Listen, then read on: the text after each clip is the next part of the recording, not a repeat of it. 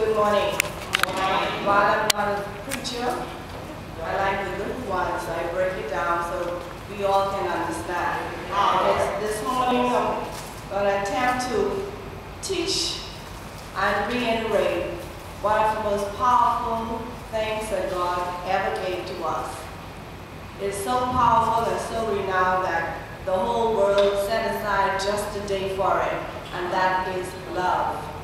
Church of God, what is love? A feeling, like the dictionary said, what is love?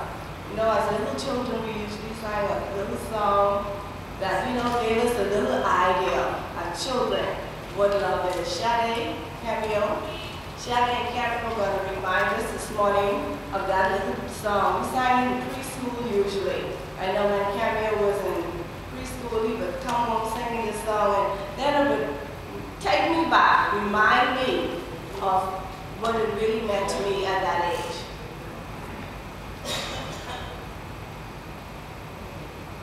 Love is something that you give it away, give it away, give it away. Love is something that you give it away, and you end up having more. Yes. It's just like a magic penny. You hold it tight and you won't have any. It's letting, you have so many to roll all over the floor. Love is something that you give it away, give it away, give it away.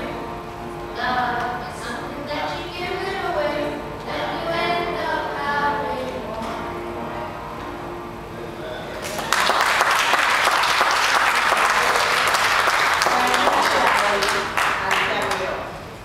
As all of you know, my heart is in children's ministry. I believe if we catch them from babies, from tender young ages, we will save them a whole lot of heartache. Heartache that I went through growing up, getting to the stage where I accepted the Lord as my personal Savior. These little ones, if we can catch them from birth, from the breast, and we instill these things in them, they won't have to go searching here and searching there. They would already know whose they are, whose they belong from a very young age. And that is my belief, church. God showed this unselfish love way back, long before you and I ever existed. That love was so familiar in the passage that we all quote from time to time, which is John 3:16. For God so loved the world that he gave his only begotten Son, that whosoever believes in him should not perish, but have everlasting life. Church, I have one child. And if it's to save the whole world, I won't give up my one child. Not her. Okay, so God really showed us that he gave his Son, his only Son, unselfishly. That is what is required of us. He wants us to be unselfish when it comes to giving love. Love is not a feeling. Love is a verb. And we all know, if you don't know, verb is action. It's something that you do, not what you say. Okay, you say you love me, that doesn't mean anything. Show me you love me. Show me by what you do, what you say, how you treat me. That's love. Okay? A life-giving love. The sacrificial love. When Jesus died on Calvary's cross, it compared to no other. Nothing ever could compare to that. It's unequal, unmatched. Jesus, only Jesus could have paid the ransom for you, for I. Only him could have paid the ransom for the sins of the whole world. And church, what is so, it's so amazing to me, we didn't even deserve it. We were his enemies. We were mere sinners. Christ saw the need to die on Calvary's cross for me. I don't know if he did it for you, but he did it for me. I am not worthy of that. I am not worthy of that. Christ died. He gave up his life. He bled. He was bruised. He was shamed. And he knew no sin, but all for me. Greater love has no mind. John 15, chapter 15, verse 13. Greater love has no mind. Someone laid down his life for his friends. And the thing is, we weren't even God's friends. We were his enemies. And he still laid down his life for us. So I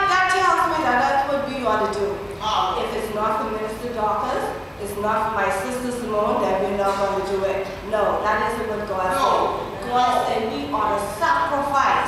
We ought to be loving to all. All. The beggar on the street you pass. Good morning, sir. He asked, can I have a quarter? You have a quarter? That's a quarter. That's love. Not get away from me. You smell. You this. You that. Yes, we know his circumstance. He doesn't have to be reminded of that. God is love. And God is sacrificial love. That's selfless love. Love that knows no wrong. No envy. No jealousy. Just pure love. How can you say you love God when you don't love the person sitting next to you? How can we say that? How can we truly, honestly say that? I have a neighbor. She's a Christian. But you know, I watch her from time to time. And she's sitting in the yard. She would hurry up, run to her door. Just so she will say, hi, good morning. I don't want to go to the house. I mean, but what is good morning? What is, and I go on my way, hi sister, how are you? And I call her sister because she is. Whether she likes me or not, we all are sisters and brothers in Christ. And we all should treat one another with that godly love. And God said, love your enemies. Oh boy. Can we do that of our own? No. But with God's help, we can. Your enemy, that's the slaughter job who talks about you continuously. Your enemy, the person who scandalizes your name, who talks all manner of evil against you. Your enemy, the person who may not really even know you, but yet they hate you. For what reason? Because of what Brother Hart say. Because of what Sister Melvin say. She ain't nobody. She's so-and-so. She like this one husband. She like that one husband. Love your enemies. Only the Holy Spirit within you can cause you to do that though. Ourselves, we can't do that. Ourselves, we are nothing. Ourselves, we are just like those out on the streets. Love your enemies, sisters, saints of God. Church, love your enemies. Pray for them. While you praying for them, one day, they may change. And even if they don't change, God tells us to love our enemies. Do good to them that despitefully use you. You got to pray for them. Pray that one day they may come into the light. They may come to know this God that you know. Nothing is impossible. God saved me. It's not impossible. God can do anything but fail. God is not here for the just. He's not here for the righteous. He's here for your enemies. So we ought to pray for them continually. Not that kind of prayer we just say because God said, God, please help her. No. Get down and sackcloth and ashes. You know and you know their condition. You see what they're going through. You hear someone say something is happening bad with them. Don't gloat in it. Pray for them. Pray continually that God will touch their hearts.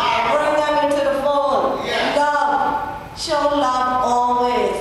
When you meet them, because Sister Douglas, you hear she just said something about you yesterday, you passed her in church, you want to knock her down, but you don't want to speak. No. Good morning, Sister Douglas. How are you today? Love covers a multitude of sins. Love. Church, I don't know how important to say. I don't know how important it is to let you know that love is so important. The word of God said, God is love. God is love. Matthew chapter 5, verses 43 to 45. You have heard that it was said, love your neighbor and hate your enemy. This is Jesus talking now. But I tell you, love your enemies. And pray for those who do persecute you, that you may be children of your Father in heaven.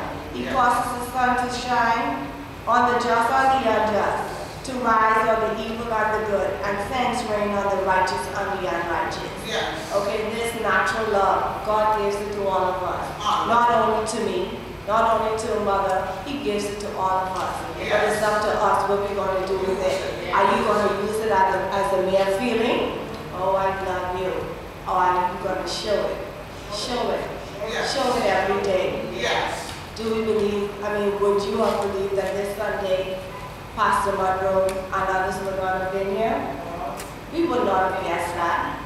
So we can't show them love anymore. But while we have one another, the person sitting next to you, the person who you will encounter throughout this day, not only in church, on the highways and the byways. How do you think you draw others into the fold? With the love that exudes out of you, the love that you show to others, the love that you tell others about, and you show that in your daily life, on your job. How many of you may believe that there's some people on our jobs who don't even know that we're saved? And that is so, that is sad. That is sad because they're supposed to see that coming out of you. They're supposed to see the love exuding out of you. They're supposed to see that you're different. They're supposed to see that you must have been to the throne of grace. And in order for us to do that, we have to seek within ourselves. Do some soul searching. Do some soul searching today, saints of God. That niece, that nephew, that brother, that sister, that neighbor, that long-time friend who you haven't heard about for a long time. Call them. I just called. You know, someone just called to say I love you. Let them know that you still love them. In spite of what may have happened a long time ago, you still love them. In spite of what they might have done to you, what they might have said about you, you still love them. And then they would know that God, who is the God of love, has truly transformed your heart and your mind. Because some things people do to us, only God can take it away. Only God can cleanse that hurt. Only God can fill that hurt with the spirit of love. But saints of God, it's not too hard. It's up to me. It's up to you. It's up to each and every one of us. If you want to set aside that hatred, if you want to set aside that envy, that jealousy, we can. We can do all things through Christ who strengthens us. Stay in the Word. The Word is your strength. God said the Word is the truth. The armor of God. That's a part of it. You got to put on the truth, and the truth is in Jesus Christ, the Word of God. It's in none other. It's not in mother, nor father, nor sister, nor pastor. It's in the Word of God. Seek the Word, search the Word, hide the Word in your heart for such a time when you need it. You know, at such a time as this means when you're going through, when you're in need of the Word, you can draw from that string, you can draw from that cupboard. You know, when we stock our cupboard up with food, in the event that we're going to need it. So when you go and you need a tin of soup, you pull it out. It nourishes your body. So it is with the Word of God. When you need a scripture, you're able to search within yourself. The truth that you hid in yourself, the Word that you study, the Word that you ask God to keep in your heart for such a time when you need it, so you can draw out of that bind and say, this is what I need to apply to my life. When the world comes against you, when Satan is around you on every side, when it feels like you cannot pray, that's why we hide the Word in our hearts. Because sometimes you go through so much, it's like one after the other, bam, bam, bam. Before you can catch yourself, you know, you're still stumbling. And Satan comes again, oh Jesus, again. Okay, that's why you have to know the Word. Along with that powerful name, Jesus, you have to be able to speak the Word into your situation. To know that God promises that even though I go through the water, I wouldn't drown. Even though I go through the fire, I wouldn't be touched. Like Shadrach, Meshach, and Abednego. Not a hair of my head will be singed. The smoke, even the clothes that I wear to the fire, it wouldn't even be touched, wouldn't smell. Wouldn't smell that fire on my clothes. God promises us that. He promises us that He will shelter us in the time of storm. But the saints of God, you have to know the Word. You have to know the Word and have the Word for times when it come against you. Instead of calling on that cuss word, we say, Jesus! Okay, saints, I don't know how important it is for me to stress the Word is so important. And this love that God gives us is not selfish. It's an unselfish love. 1 Corinthians chapter 12, verses 4 and 8. Love is patient. Patience. Okay? And that's a word. Patience. We have to exercise that. We have to search within ourselves sometimes to keep our composure. To be patient when we're going through. To be patient and know that God said everything we do, we got to stand. Stand on the Word. Be confident in knowing that love is always patient. Be still and know that He is God.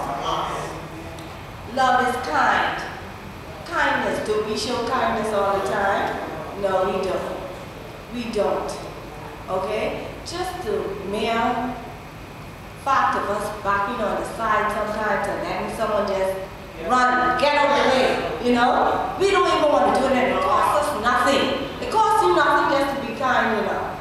Just a word sometimes. That's all it takes. Just a word, a kind word. It said love does not envy. How could you say you love God and God promises just what He do for Mary, He'll do for you? God promises that the cattle on 1,000 hills, everything belongs to Him.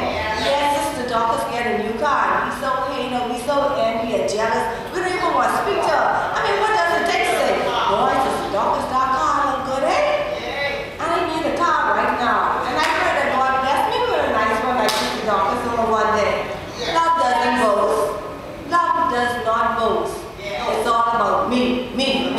I do this. I do that. I had to do this for her. I had to do that. No, God did it. Because if it wasn't for God to give you that job to make $1, then help Sister Simone, you would not be God. So God did it. It's nothing about you. It's nothing about me. It's only God. Love is not arrogant or rude. You know, some of us, because we know the Lord, we're so puffed up. We think that, you know, oh, I say it now. I know the Lord now. You know, I can show that on everybody, you know. This is me, you know. That's not of God, saints. That is not of God. Love is never arrogant, never rude. Love is knowing your place. And your place is what God says it is. If God help you to be in the bathroom and clean the bathroom, that is your place. Do that with pride, do that with love. When people come into the restroom, be the best restroom for 10 years ever. Good morning, how are you today? God bless you. That's love. Love never insists on its own way. You know, some of us right in the church, we like our own way. If the pastor say we're not going to do this, who pastor think he is? I don't do this. We're going to do it anyway. That's not love. God the pastor in charge of this flock. He's the shepherd. So if pastor say we're not going to do it, then we're not going to do it. And you should accept that in love, knowing that God leads our pastor. And if God leads him, he seeks God's direction. So we ought to trust him and knowing that whatever God puts in his heart to do, that is what we should do. You may not agree with it, but guess what? You should do it. We in the church, we too rude. We too rude. We just like that in the church, we all rude. Talking to the little children. The little child so stinking rude. Sister Dorcas turning and no manners. They rude just like the mother. No, they rude like all of y'all. They rude like all of us. Because when these children come into the house, believe it or not, they watch just what you and I do. You know, don't take this the wrong way now. I had a young man who used to bring to church with me. I don't know if y'all remember him. For years he came to church with me.